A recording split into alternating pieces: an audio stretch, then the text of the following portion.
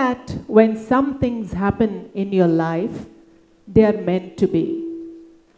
33 years ago, I decided to take psychiatry as my specialty.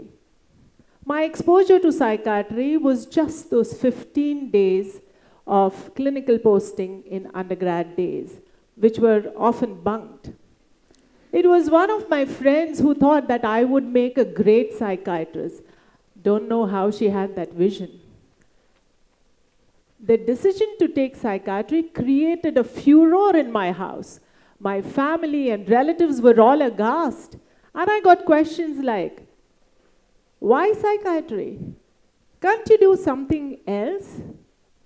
I understood stigma when I got the questions like, do you want to be called a mad person's doctor? What are people going to say? And to top it all, how do you think we'll get married? It's almost like who will give a guy to a lady psychiatrist? And where are you going to have patients coming to your clinic? So that just shows the extent of stigma. Well, I decided to go on with my decision, and looking back, I have not regretted it at all. Reflecting, I also feel I don't think I could have been any other doctor than a psychiatrist. But friends, the stigma related to psychiatry existed not only 3 decades ago, but still continues today. Nothing's changed. Despite humongous efforts by mental health professionals, government organizations, non-government organizations to reduce stigma and create awareness about mental health. Taking up psychiatry, I realized that there were more hurdles to face. Patients did not want to come to the OPD. Patients refused to take medications. Relatives did not bring patients. Relatives themselves did not want to be seen in psychiatric OPDs. So many of them did not even inform their next of kin regarding the psychiatric problem.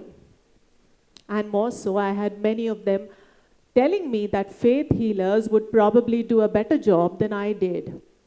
Well, stigma, myths, and misconceptions, so prevalent. And you feel so disheartened. And my question was, why didn't we speak about mental health? Why did not we talk about its importance? And then I reflected that from school, college, even med school, the entire importance has always been given to physical health. We talk about eat healthy, sleep well, do physical exercises to keep your body fit and fine. Nobody talks about the most important organ in your body, the brain. Nobody talks how to keep it healthy. How many of us have been told, have fun, be excited in doing your normal routine, be happy, be satisfied, capture those memories so that they come to use on a rainy day? How many of us have been told, yes, you have strengths, you can overcome your weaknesses. Why don't you bolster your self-esteem, your self-confidence? Why don't you do self-talk? All we've been told is achieve, achieve, and achieve. Today, in this era of competition, comparison, we are all super achievers. But how many of us are happy and satisfied with our achievements? We have to ask ourselves. As I would talk to those children and adolescents who were referred from schools or maybe brought by parents for academic problems or behavioral problems, I found there was a huge mismatch between the parental expectations and what the kid actually wanted.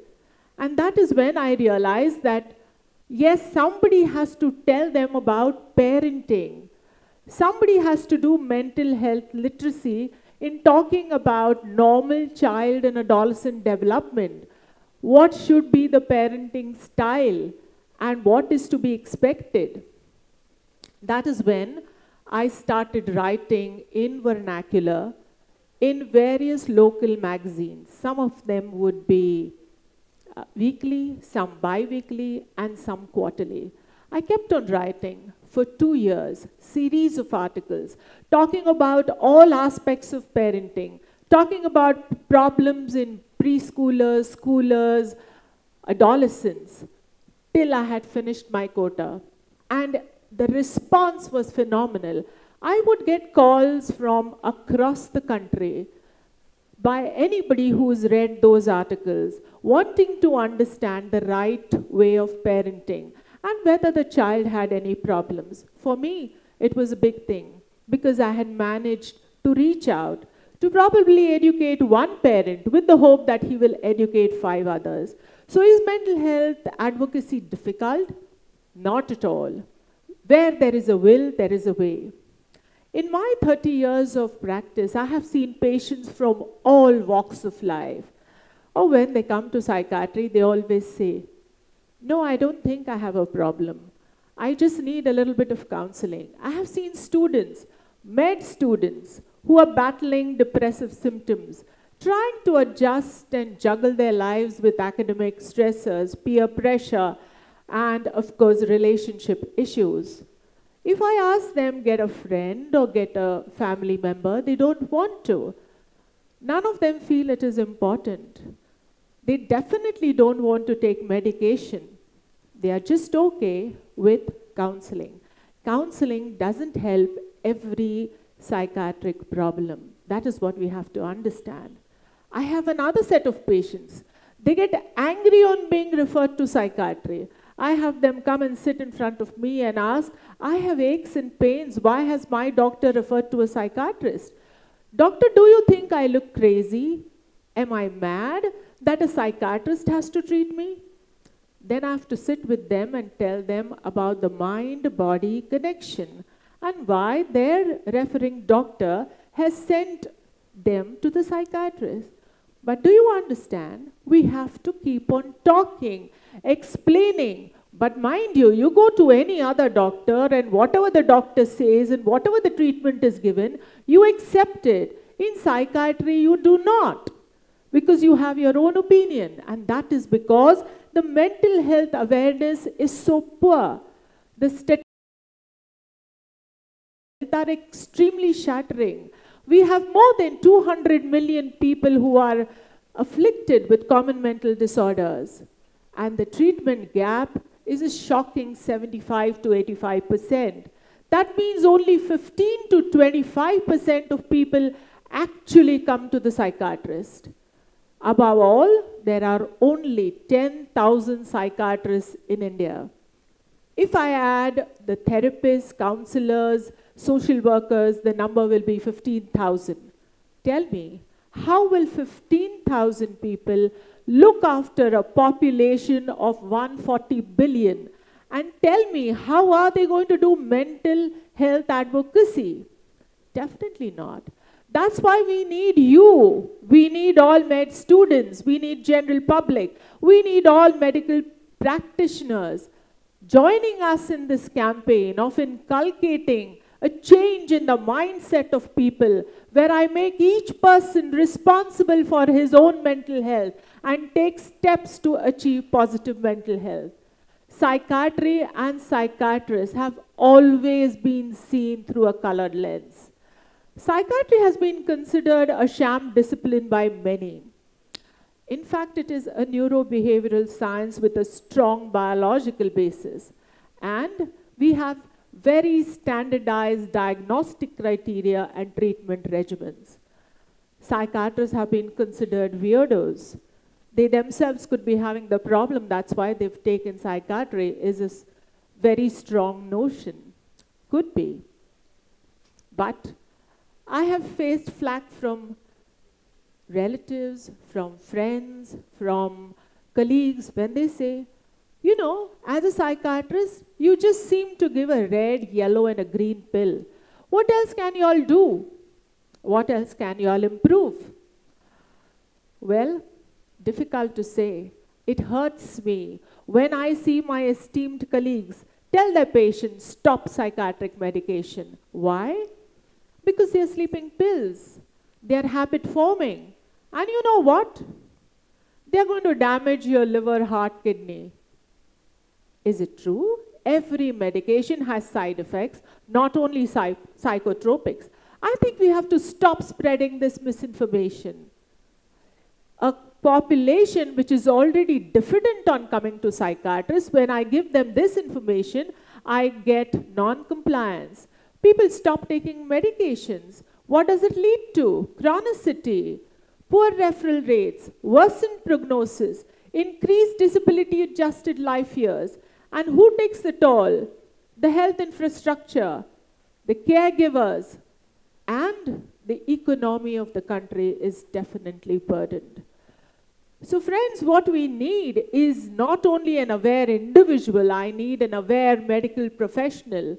So wherever and whenever I get the chance, I liaison with my colleagues and give them an idea about the mental health of the patient they've referred to me.